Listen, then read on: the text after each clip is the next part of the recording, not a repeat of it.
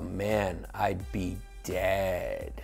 Yeah, I'd be dead. So I don't know if there's a heaven or not, but I would hope I'd be in the Greek section of heaven, or because I've been shot, I've been struck by lightning. Whoa, you've been shot? I've been shot. So what happened was I was working at a nightclub, and like my buddy was like a promoter, and it was like an attempted robbery on him, and I got shot at point blank range, right here, close. Did they get the They guy? didn't. Oh, I thought you were gonna say, did it get the penis? No, thank God. You've seen the Greek statues.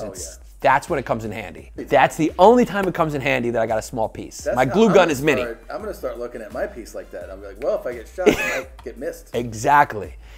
It sucked. Really? Yeah, it sucked. I'm not one of those like New Yorkers like, man, shit's changed, gentrification sucks. I'm like, dude, bring gentrification.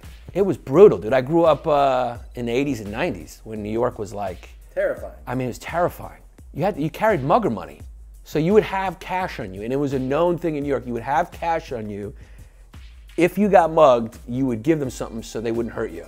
I have shit my pants. When was the last time? The last time was during COVID. It was just leaking out. Yeah, but I've shit my pants a few times. I shit my pants once before I got my ass eaten. What? Yes. Well, it's Scandinavia, so the rules are different there. Like I was feeling horror and embarrassment, but at the same time getting your ass licked feels so good. So these two opposite feelings at the same moment like opened up a portal to heaven. I've met Clinton on my 21st birthday. That was my brother's gift to me because I went to school in DC. So I met Clinton. How was that? The charisma is hard to describe. If he asked to stick a cigar on my pussy, I would have grown a pussy and let him do it.